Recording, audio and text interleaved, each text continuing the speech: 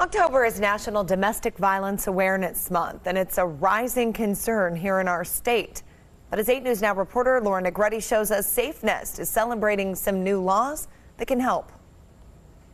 Laura Angel Gooden, Jodine Robertson, Galenda Fries, Daniela Rosada. Growing up in a domestic violence home, that's what I thought was normal. So that continued all throughout my adulthood, and I am proud to say that I'm a survivor. Linda Perez is the CEO of The Shade Tree, a domestic violence shelter and resource center, using her own experiences to make a positive impact. And we want to remember those that have lost their lives. Governor Joe Lombardo joined Safe Nest and other law leaders to celebrate new laws aimed at helping victims. They include access to telehealth and free forensic exams for strangulation. Women that are strangled in domestic violence have a 750% higher likelihood of being victims of homicide on the first strangulation.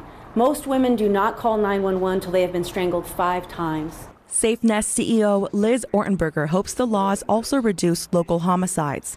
Metro reports a nearly 50% increase in domestic violence deaths, and domestic violence is a top factor in homicides. Another piece of legislation extending domestic violence arrests. AB 51 gives us 7 days instead of that 24-hour window. This is going to save lives. Needed actions, as national stats say 1 in 4 women and 1 in 9 men experience a form of domestic violence. You, someone you know, someone you love, has or will be affected by domestic violence. We have to start talking about it. We can change our families, we can break the cycle, and we can impact our communities. Lauren Negretti, 8 News Now.